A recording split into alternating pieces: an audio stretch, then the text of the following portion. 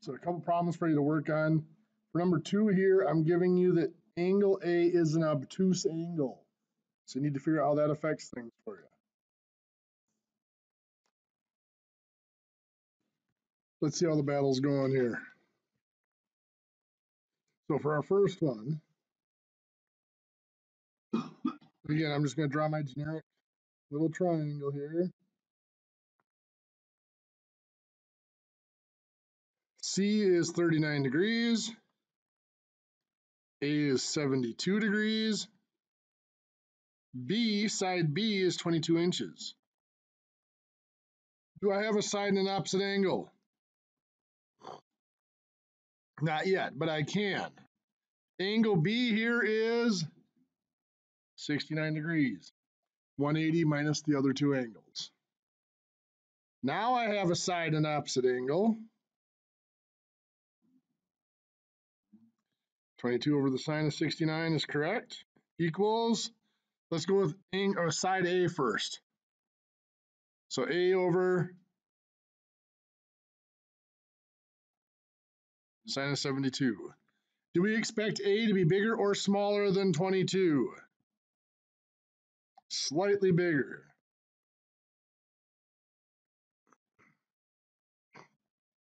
$22.41.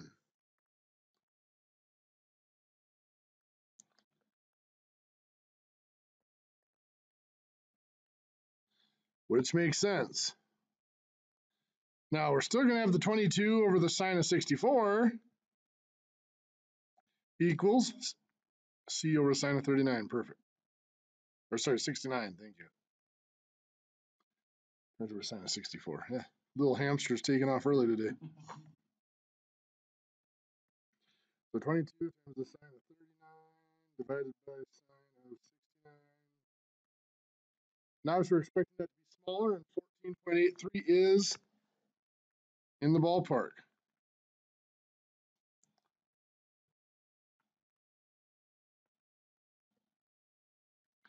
So 14.83 inches is that. And then of course we already found angle B to be 69. Any idea what it was?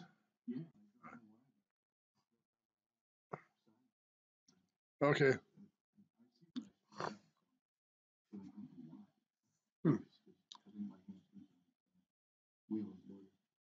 Okay. For this one, I can't use my same generic triangle because I'm told that A is obtuse. So I'm going to draw it with A obtuse. I'll put in B is 28 degrees. Side little b is 23 inches.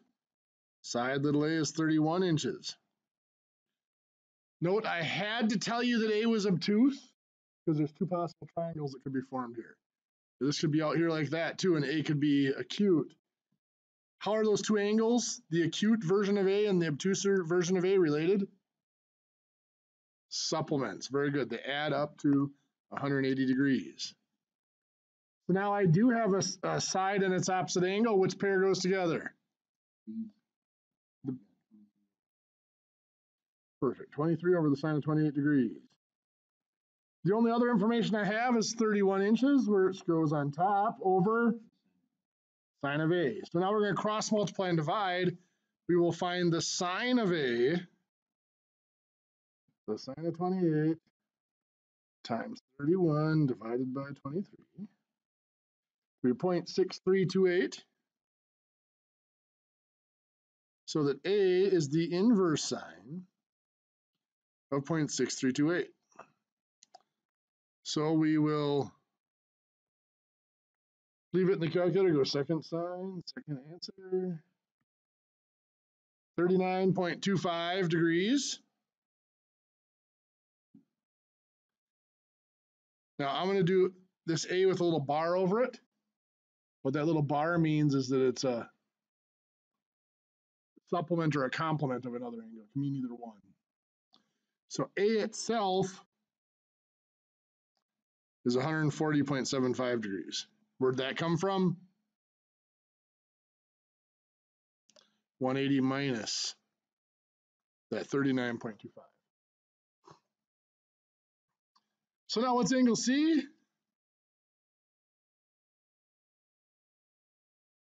Where'd 11.25 come from?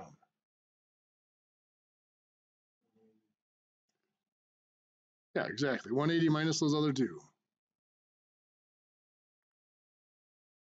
And we will find side C yet. We still have 23 over the sine of 28 degrees. C over the sine of 11.25. 23 times sine of 11.25. Close divided by sine of 28. 9.56 degrees. 9.56 inches. Wow. Any questions? That's okay. Apparently, I don't know the difference between an angle and a side right now. So I've done that twice so far today already. It's gonna be a long day. Okay, so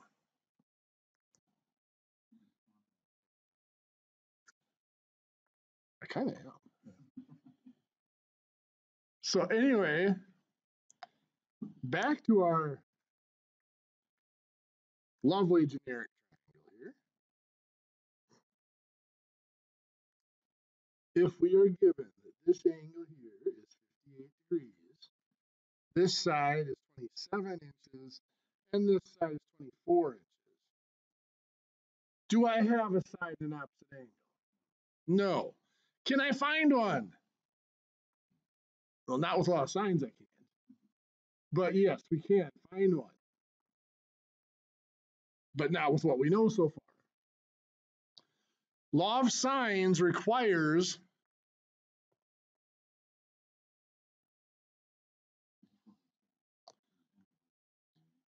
we're getting, we're not quite there yet. But yeah. Law of sines requires that we have a side and its opposite angle. We don't have that here. We have two sides and what's called the included angle.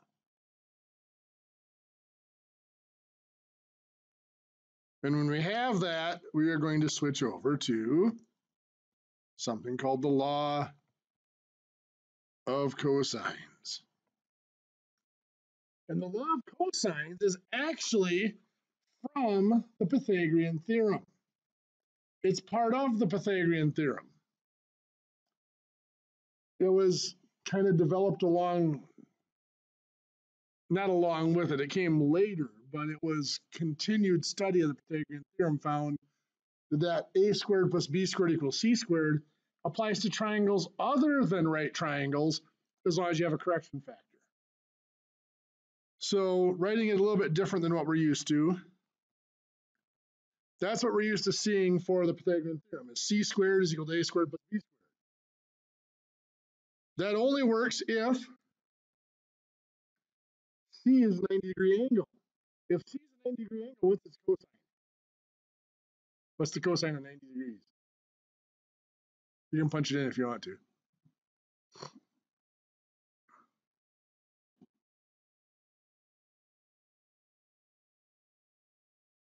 Zero, right? Cosine of 90 degrees is zero. So this actually will come out to be the Pythagorean theorem when c is 90 degrees. Our correction factor is we're going to subtract 2 times the length of side A times the length of side B times the cosine of angle C. Note what we just said, though, that if C is 90 degrees, cosine of C is 0. So if C is 90 degrees, this whole thing here is being multiplied by 0, it would be 0, right? So this is just the Pythagorean theorem if that angle is 90 degrees. But in this case, it's not 90 degrees. So C is going to be, side A is 27, so that'll be 27 squared. Side B is 24 squared minus,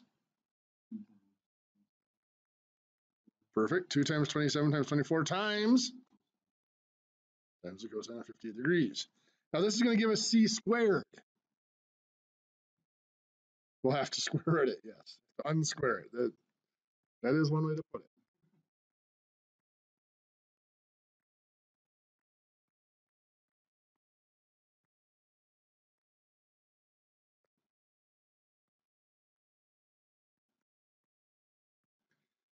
So we had 618.22.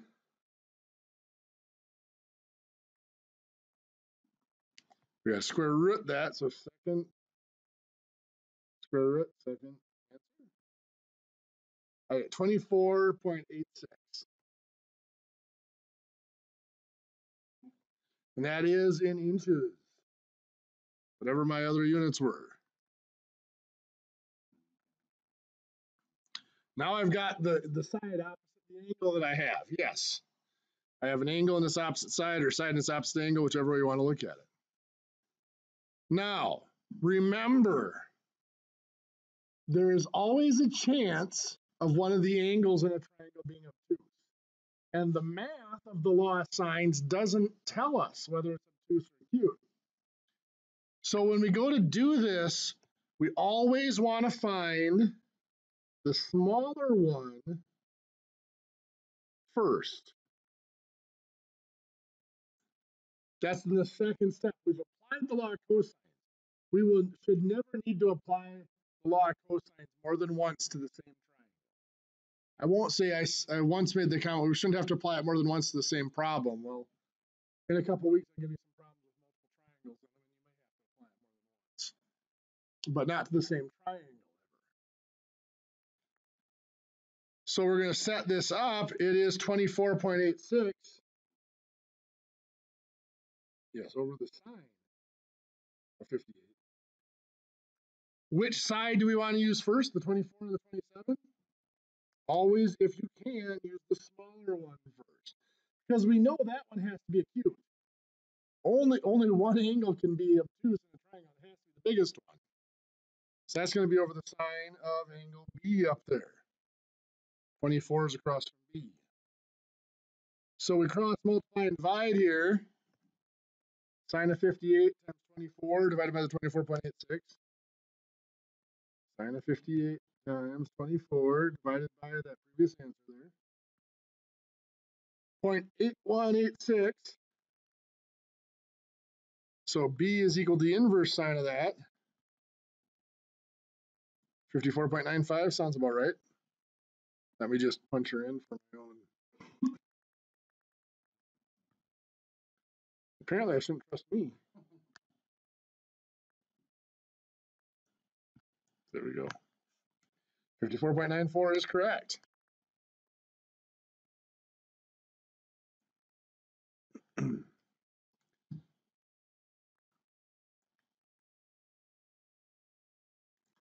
So now we add those up. We've got 112.94, which means this is 67.06 degrees.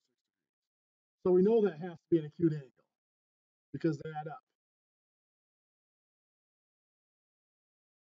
If we had found the angle A first, we could never truly be sure if it was supposed to be acute or obtuse.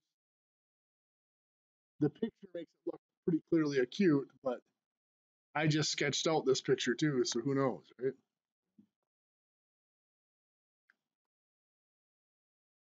I'm going to have you guys try one.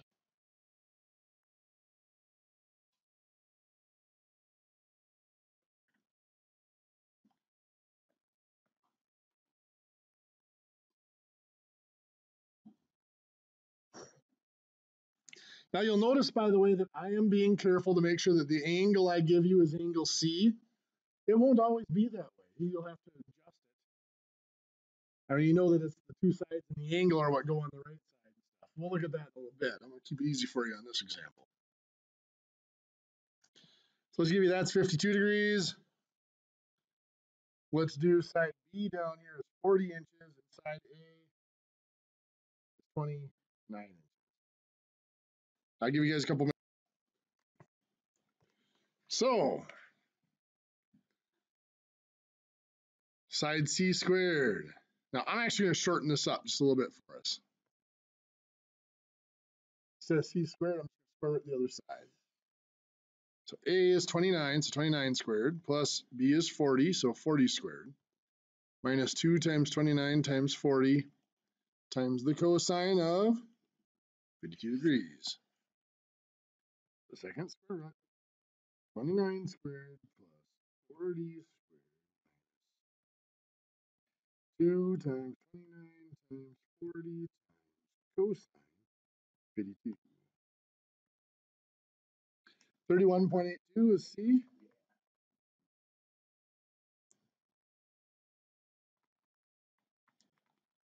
So then, of course, it's that over the 52 gives us which angle we're going to look for first. A, very, very good. That's your smaller side. What's A come out to be? 45.9 degrees. Which means B has to be 82.1 degrees. You guys concur? Okay. Remember how I always make it worse?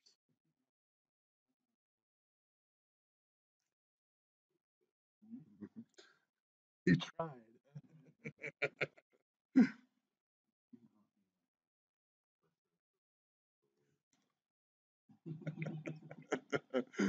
Tell your shrink I want my kickback, by the way.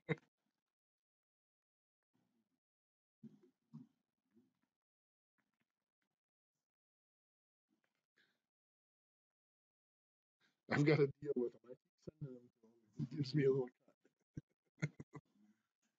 I did have a student a few years ago that actually came. I've been having nightmares the last few nights about numbers and symbols flying at me while I'm sleeping.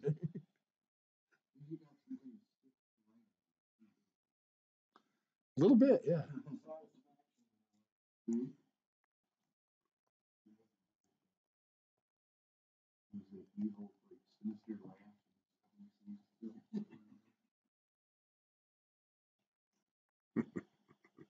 So anyway, as I start to chuckle evilly. Here, we don't know any angles. Remember we said the only case that we can't solve is if we only know all three angles? Well, here we have all three sides, no angles. But with our law of cosines, we can do it. C, I'm just going to leave them as they're labeled. Side C is the 34, so that's going to be 34 squared. Side A is the 27, so that's 27 squared. B is the 40, so that's 40 squared. Minus 2 times 27 times 40 times the cosine of angle C. Now, I'm going to treat this as though it's a variable, like it's an x or whatever. So I'm going to combine everything else that I can here. Now, I have to be careful. I can combine this, but I can't include this in it. Why not? Yeah. This stuff is multiplying the cosine, isn't it? So it has to multiply the cosine before I can combine it with that. But I can combine those because they're just added out here. So I've got 27 squared plus 40 squared. That gives me 2,329.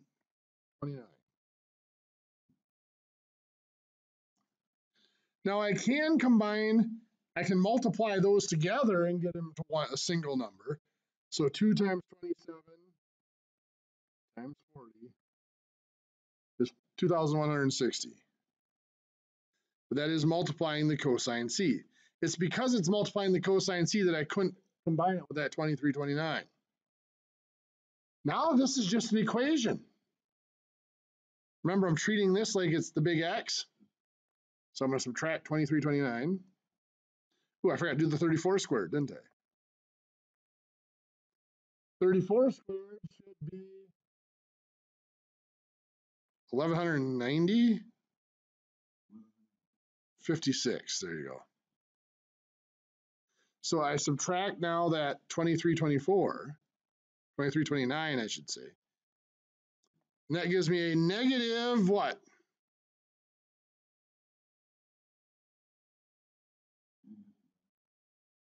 1173. That equals, notice this is also a negative 2160 times my cosine C. Now to get the cosine by itself, I need to, that's multiplying, right? So I get rid of it by divide by negative 2160. So negative 1173 divided by a negative 2160 should be positive 0.5431. That equals the cosine C. Guess what we're going to do next? Inverse cosine.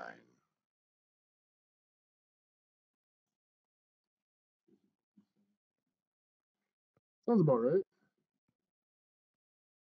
57.11.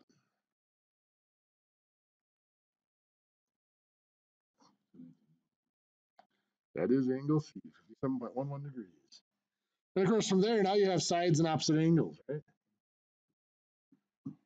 I'm not going to torture you with this too much more today. I'm going to give you some homework. On Monday, when we come back from our weekend, we are going to have a quiz. Then we're going to review some more. That does wrap up Unit 3. Yeah. Actually, no, this is Unit 4. Never mind. It wraps up Unit 4. So there will be a test, probably Tuesday. But anyway, out of that last packet I gave you, page 382 through 385. 18 through 42, if you just want to do the odds, would be wonderful. If you're really struggling and need to do the evens for extra practice, go for it.